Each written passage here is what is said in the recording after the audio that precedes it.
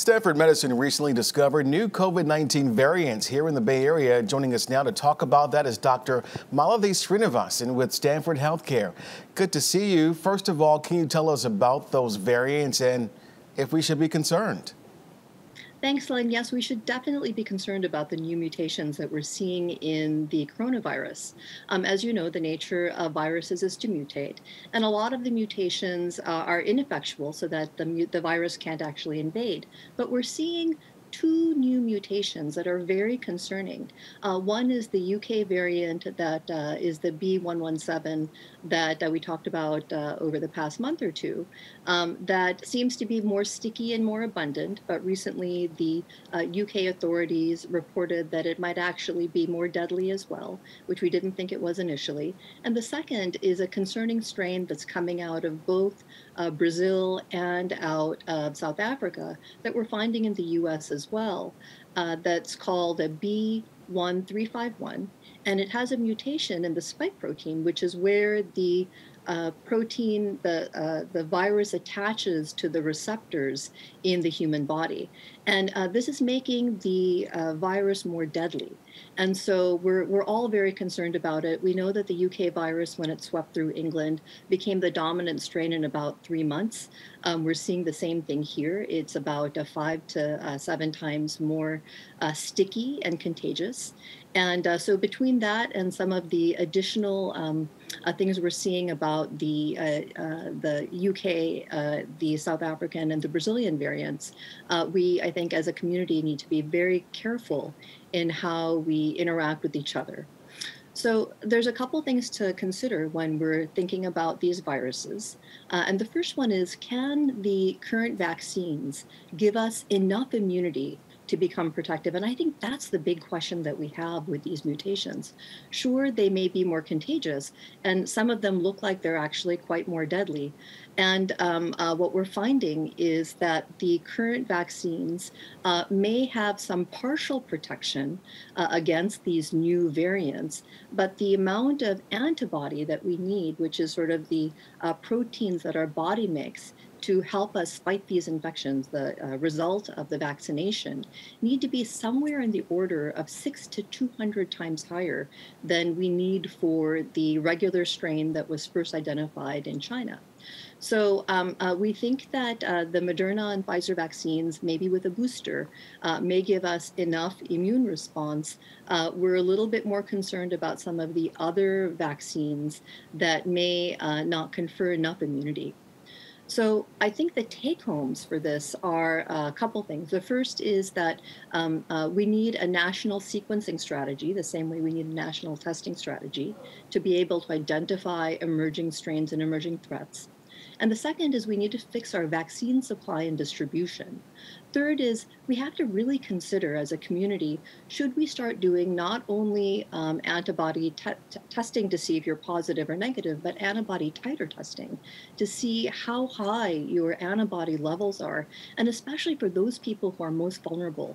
So people who are elderly, people who are immunocompromised, like who've had a liver transplant or getting cancer therapy, or are really potentially very sick for other reasons. Should for those people we be doing antibody titer testing?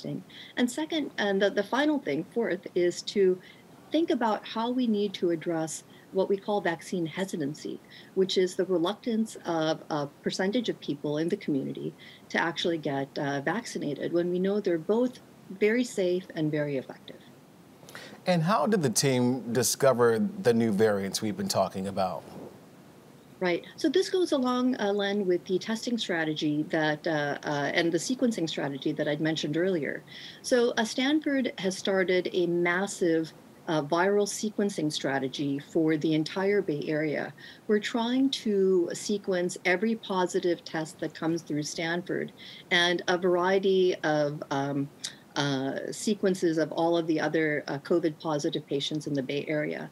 So in England, they have a national sequencing strategy where they're sequencing 10% of all of the coronaviruses that are detected, which means that they can kind of get ahead of the curve in figuring out what mutations are coming out that might be make you more sick. In the US, we've only had 0.3%, if even that, of people who are getting coronavirus having their sequences done. So this is one of the first large-scale sequencing strategies in the U.S. And we've already identified the B117 UK variant, but we haven't found the South African and Brazilian variants yet. And although they have been found in non-travelers in South Carolina, so these spontaneous mutations are probably happening all over the place. They're just being found in one country or the other first. So the take home for this is that the vaccinations don't guarantee that you won't get sick, and that 6 feet is probably not enough social distancing with these new variants that seem to be both more deadly and more contagious. So 10 to 15 feet apart, even when we're outdoors, is probably much better. The other two things to remember is that if you wear a fitted N95 mask and you wear a face shield, that's incredibly protective. It's the strategy that we use in a healthcare settings to make sure that we don't get sick. So if you're taking care of someone in the emergency department or in the ICU, the transmission rate's very low to healthcare providers because we're appropriately using our personal protective equipment. And the last thing is to remember that because about 50% of people are asymptomatic when they get COVID and they're shedding for a few days even before they get sick, you have to assume that everybody you meet is infected, especially because we're having more deadly strains come out. And with all those things you've mentioned, even the distance, I know we've heard 6 feet for so long. Do you think we could see another significant surge in COVID-19 cases due to the variants? I think we're going to probably see a surge unless people really take the social distancing seriously. You know, we saw a big surge after Thanksgiving. We didn't see as much of a surge as we thought we might after Christmas because I think people were being very careful. But, you know, people have quarantine fatigue and they've got pandemic fatigue. And especially as the weather starts to get nicer, I think that it's possible that people will be less careful. So even if you get vaccinated, the message has to be that we can't be less careful. And, you know, by May, only 40% of the US population is going to be vaccinated. And if you kind of think about the two new variants that are coming out, there's a couple institutes that have done some modeling, including these variants, to see what's going to happen to our country. And as you know, almost 500,000 people, 450,000 people have died of COVID so far, and COVID-related complications. With these two new variants, it's going to be somewhere around 650,000 people by May. And we can really bring that down if we continue social distancing and if we really try to practice best behaviors so that we are honoring ourselves and then our families and communities. Yeah, unreal to hear that number. And there's more. Seems like there's always more when it comes to COVID. Some COVID-19 cases are also now linked to new cases of diabetes. What do we know about those cases? Well, you know, diabetes is a condition that affects about 10% of the population, and it's a condition where your blood sugar is high.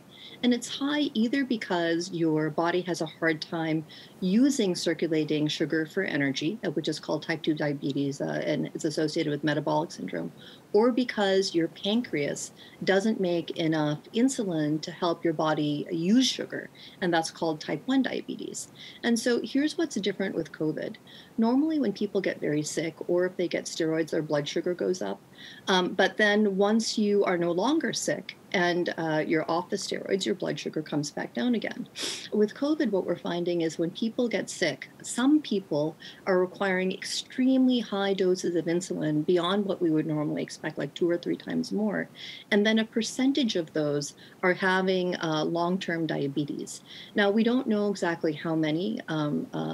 It's either because the COVID vaccine, the COVID virus is infecting the pancreas cells through the ACE2 receptors, which is the entry site receptor for the body, or because it's triggering the body to attack the pancreas, as it's done in other circumstances, or it's because it's causing some metabolic changes, so we can't use sugar as well.